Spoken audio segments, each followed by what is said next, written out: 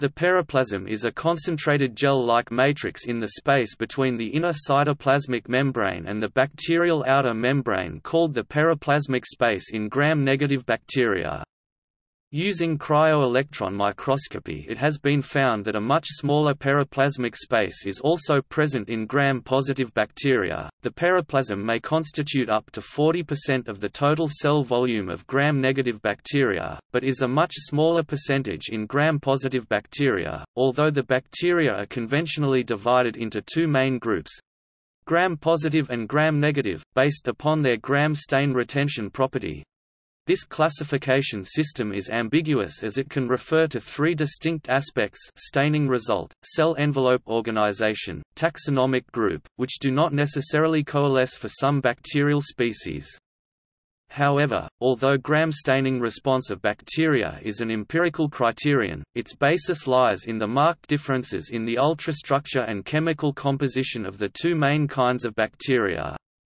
These bacteria are distinguished from each other based on the presence or absence of an outer lipid membrane, which is a more reliable and fundamental characteristic of the bacterial cells. All gram-positive bacteria are bounded by a single unit lipid membrane. They generally contain a thick layer, 20 to 80 nanometers, of peptidoglycan responsible for retaining the gram stain.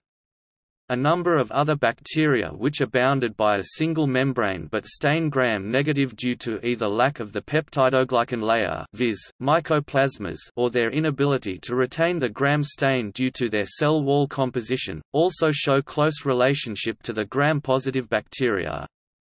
For the bacterial, prokaryotic cells that are bounded by a single cell membrane, the term monoderm bacteria or monoderm prokaryotes has been proposed. In contrast to gram-positive bacteria, all archetypical gram-negative bacteria are bounded by a cytoplasmic membrane as well as an outer cell membrane. They contain only a thin layer of peptidoglycan, 2 to 3 nanometers, between these membranes.